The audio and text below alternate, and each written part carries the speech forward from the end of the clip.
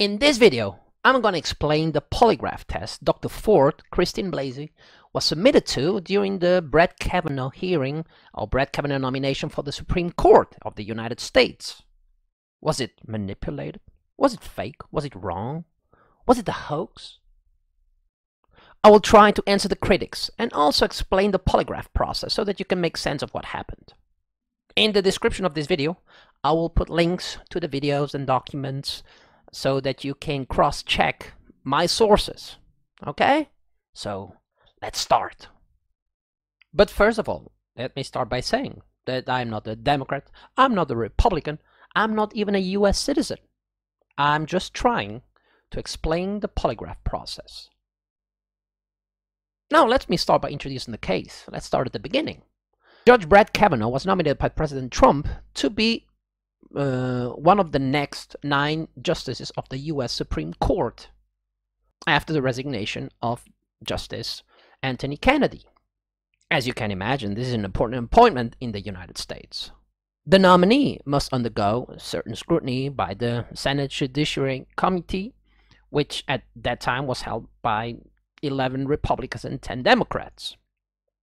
So far, so good. The hearings were public and could be followed by the whole country.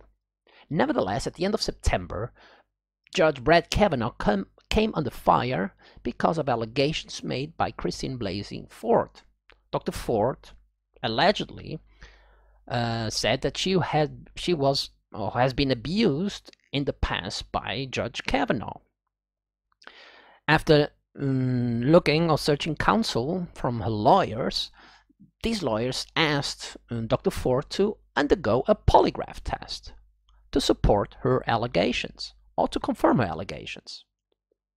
Actually, Dr. Ford was called to testify in front of the Senate Judiciary Committee, and one of the documents or one of the evidence she showed or she brought up during that interview, during that investigation, is a polygraph test or the report of a polygraph test.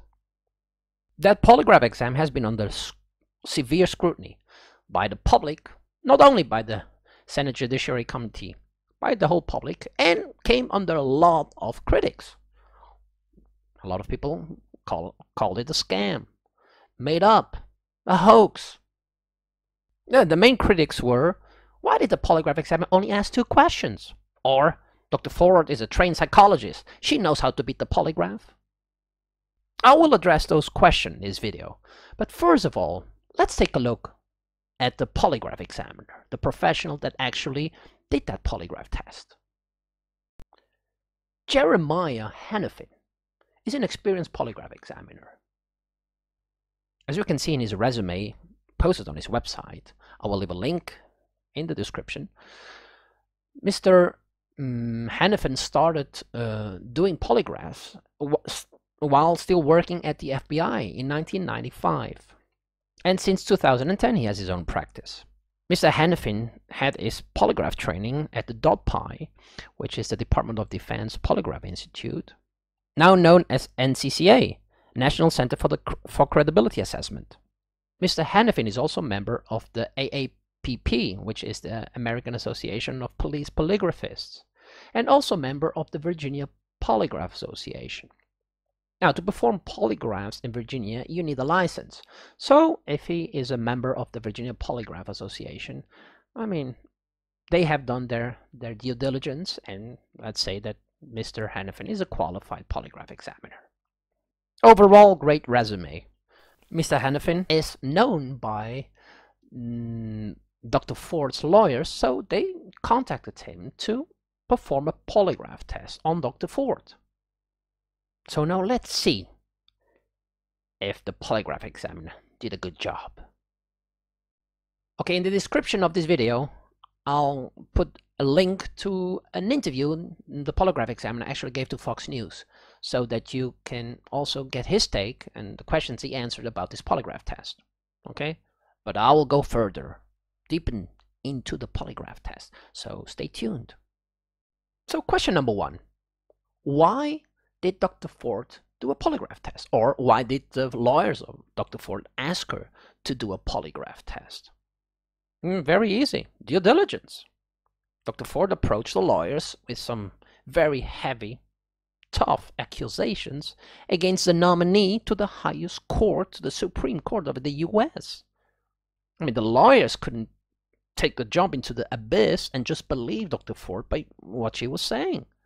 So they asked her, would you submit to a polygraph test to test your statement? Would you do a polygraph exam to see if you're being honest about what you're saying? If you're being truthful about those allegations made against Brett Kavanaugh? So the first thing to do is do a confidential polygraph exam to see if Dr. Ford would actually pass that test. And I guess, based on the outcome of that polygraph test, their lawyers decided to maybe even investigate a little bit more, gather more information. Question: why did the polygraph only have 2 questions? Well, the polygraph did not only have 2 questions, but it had 2 relevant questions. But let me try to explain why it only had 2 relevant questions. But first of all, of course, the polygraph examiner asked many more questions during the pre-test interview. He had to, so that he knew what information to base his polygraph test on. There are many more questions that were made by the polygraph examiner. However, on the report, 2 relevant questions are stated. I will leave a link to the polygraph examiner, Mr. Hanafin, polygraph report, so that you can also see the full report and understand how the polygraph test went. It's very self-explanatory, at least for polygraph examiners. So let's try to explain each step of the polygraph process. Well, first of all, the polygraph examiner has to study the case and understand the case so that he can adapt the case to actually a polygraph test, which has certain procedures and standards. So the polygraph examiner asked Dr. Ford to put her statement in writing so that he also could understand what she was trying to prove. After having Dr. Ford putting a statement in writing, the polygraph examiner went over that statement with Dr. Ford, fine-tuning the information so that he could use it for a polygraph test. So he asked her for concrete actions that later were written onto the report. For example, push me into the bedroom, put his hand on my mouth, got on top of me, was having a hard time undressing me. All of those actions that could be interpreted as sexual assault, which was the accusation made by Dr. Ford. Great work so far by the polygraph examiner. The polygraph examiner then had to choose a validated polygraph technique for this specific case. The polygraph examiner chose a technique known as Federal U-Phase Zone Comparison Test, which is an appropriate test for this specific test. Now the thing is that this technique only allows 2 relevant questions. The 2 questions that he finally wrote onto the report. And they are, is any part of your statement false? And did you make up any part of your statement? Basically the same question, just asked in a different way. Now, in a polygraph test, it's important to understand that the questions are not a matter of quantity, but rather of quality. And the 2 questions used by the polygraph examiner nailed it. Was Dr. Ford being truthful or deceitful about the actions she stated Brett Kavanaugh doing to her? This was the objective of the test, the goal of the test, making sure that she was honest about the actions she stated that happened with Brett Kavanaugh. And by the way, this technique, the Federal U-Phase Zone Comparison technique that the polygraph examiner used, actually has 9 questions. 2 of them relevant, but there are 9 questions in this technique. So not only 2 questions were used, but 9 questions in this technique, and these questions were repeated in at least 3 occasions, as you can see in the polygraph report. Total of 4 charts, including a STIM test. I'll explain later what a STIM test is. So let's take a look at the quality of the relevant questions. I personally think that the polygraph examiner chose the right questions, did the right thing, as there were too many actions to include in one polygraph test. So he chose to focus the polygraph test on the statement made by Dr. Ford. However, this is difficult, or increases the difficulty of a polygraph test, because there are a lot of actions that are in the statement. So the examinee needs to be 100% sure that she is truthful about what you wrote in that statement. Any little doubt would cause Dr. Ford to fail the test. And she passed the test. So she showed to be convinced and truthful about her statement in the polygraph test. And the fact that she passed the test also tells us that all the other questions formulated in that technique were very well redacted and formulated. Now the following question: how should I interpret the polygraph test results? So let's take a look at the final results. The polygraph report says that to question A, is any part of your statement false? Dr. Ford got a +4. And to question B, did you make up any part of your statement? Dr. Ford got a +5, making a total of +9. In polygraph terms, she passed the test with flying colors. So, but let's see. I'm going to get a little bit technical now, but let's see. The polygraph examiner says that he used a 3-point scale. So he was going to give a +1, 0, or -1 to each channel, each reading that he would test the relevant question. So if Dr. Ford physiological activity showed deception, he would give a -1. If it would show truthfulness, he would give a +1. Or if you could make up truthfulness, deceitfulness, he would give a 0. Or neutral, a 0. Now there are 3 channels to be scored on each question. 1, the respiratory channel, the sweat channel, the skin conductance or sweat, and the cardiovascular channel, blood pressure, blood rate, blood volume. So in each channel is scored with +1, 0, or -1. So from the report we can see that the polygraph examiner ran 3 charts. So each question A and B was tested at least on 3 occasions. So question A, 3 charts, 3 channels, possible of 9 scores. Question B, same thing, 3 charts, 3 channels, also 9 possible scores. So the maximum scores possible for question A would be a +9. Or for question B, a +9, making a total of +18. That would be the maximum perfect score. And minimum possible scores? Well, question A, -9, question B, -9, so making -18 the worst possible score in this test. So Dr. Ford had a score of question A +4 and question B +5, meaning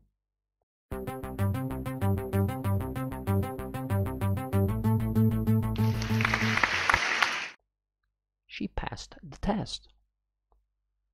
Passed it.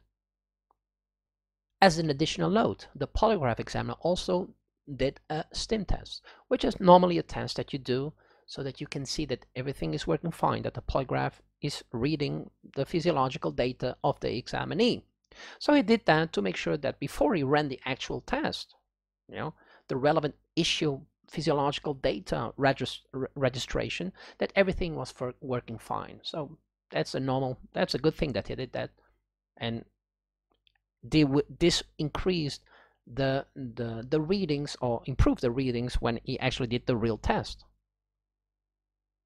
And actually the polygraph report is very much self-explanatory, at least for polygraph examiners, and we can see that there is an intent, at least from part of the polygraph examiner that did this test, to be transparent. And then there is a question, what about Dr. Ford being trained to pass that polygraph test or colluded with the polygraph examiner? Now, this myth about beating polygraph tests lasts longer than the Roman Empire.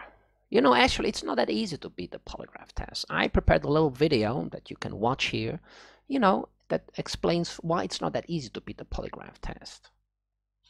Also, the polygraph examiner that did this test is a very highly experienced polygraph examiner. And any attempt by Dr. Ford to beat the polygraph would be detected by such an experienced polygraph examiner. And there was just too much at stake for a normal human being to think that he could beat the polygraph test on such allegations. I mean, those were very tough allegations made by Dr. Ford.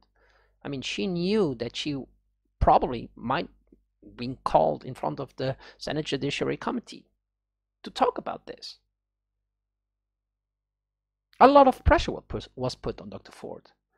And also, as far as I could understand, this was the first polygraph test that Dr. Ford actually did. Maybe I'm wrong, but as far as I know, it's the first test that she did. And Dr. Ford doesn't seem to have a history of cheating, robbing, stealing her way through life. She's a recognized professional in the field. So really, I don't think the polygraph examiner would put his or would sacrifice his reputation to help Dr. Ford. And then again, I'm sure the polygraph examiner handed over all the information about this polygraph test to the counterpart, to the Senate Judiciary Committee, so that they could check and they could cross-examine the polygraph test. So I don't think there was a collusion, and I don't think, I'm pretty sure, Dr. Ford couldn't beat the polygraph test, even if she wanted to. Just a final note. Now, I know that this is a highly political case, and I am expecting every word I said in this video to be twisted and spun, so that each side can, you know, support the narrative. However, this is not the intention of this video. This video was meant to explain the polygraph process and to respond to a lot of critics and criticisms that arose after the information about the polygraph test was known. So the intent of this video is to give answers, not to defend any thesis. I just tried in this video to put the very specific polygraph test under scrutiny, answer the main critics, and try to make the polygraph process clearer to the layman. Hope you enjoyed it. Just a little message before you go and watch some other video. If you want to be updated about our most recent videos we upload, the questions we answer, the opinions we might have about our industry, subscribe, and you will be the first one to be informed about our latest videos, our most recent opinion. Subscribe. Have you? Okay, don't lie to me. Don't lie to me. Should I take out the polygraph? Oh, okay. Subscribe.